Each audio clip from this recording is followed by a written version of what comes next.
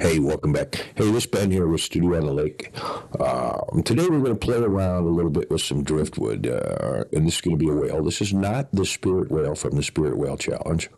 There he is on the piano, and it's going to be fairly simple carving, so it's not going to be real long, and I'm not going to go real in depth into it. But I left the fish is basswood, the bottom is the other. So here's a chunk of basswood. And here's how you go about doing it. You imagine a whale, a cartoon whale, big gullet. You take a purple pen because purple is what you grabbed, or you give them a little bitty fin in the back, and you draw the pattern out, and then you take it over to the bandsaw and do some work. Although I just broke the last blade in my bandsaw, I had a little blade in there. So, and guess what? They're like 120 inch, so they're monsters. I have to go special order them. So we'll take some of this guy out with a chisel.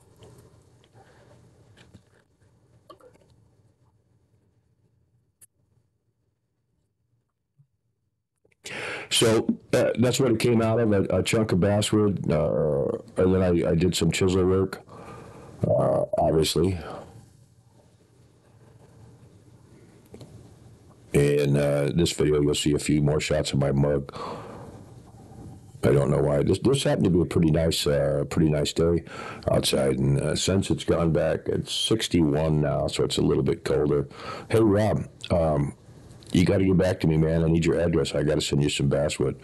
It'll be a couple of weeks because I got to put the new blades on the saw. Hey, so take a look at this. He's about 3 inches wide, and I kind of gave him a little bit of a curve, and then I'm going to do his tail so it's not straight. It's not just a cardboard cutout. He's got movement to him. So there's kind of what I'm planning on the center line. You can see I went pretty far off on one side.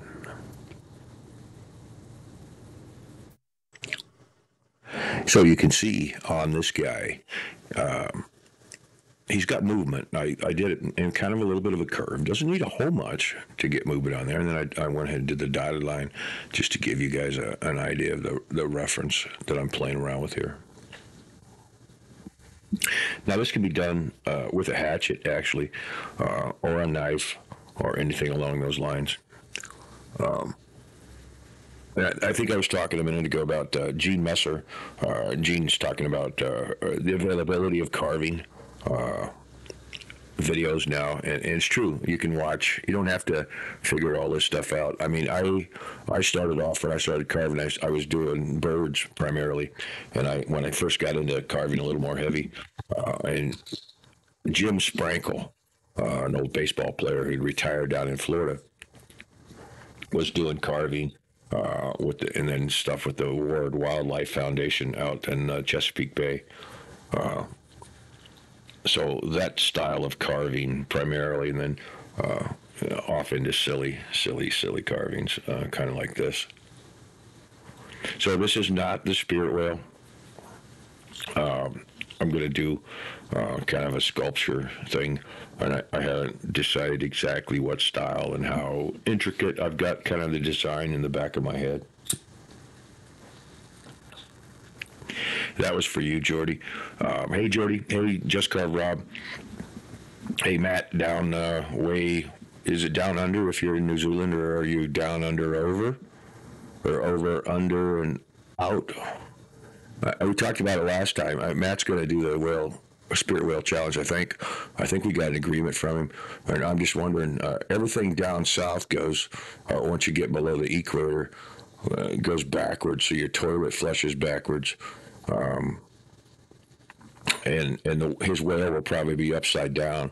Now, I don't think you'll be able to see that because when we bring the video from down there, which is upside down, up here north, it'll be right side up. Does that make sense? So I'm putting shellac on this. I didn't show you the driftwood piece. I did lightly sand the driftwood piece. A couple of those I took and pressure washed them because they're quite literally filled with sand. That is one warning if you're using your knife edge tools on driftwood. Just be cognizant that you're gonna screw up the blade and be resharpening that. So there he is. I left him. He's plug fit on there; it won't fall off. But he is loose and he spins around, so you can. He won't get broken and whatnot that way. So you can see why I left the grain on that, and you can see my ugly mug in the background. If that's something that you gotta see. Hey, I didn't check that out to see if it was a whale. There was, with a couple coats of wax, all polished up, sitting on there on the piano. So like, comment, and subscribe as always. And hey, thanks a lot. This has been Ben with Studio on the Lake.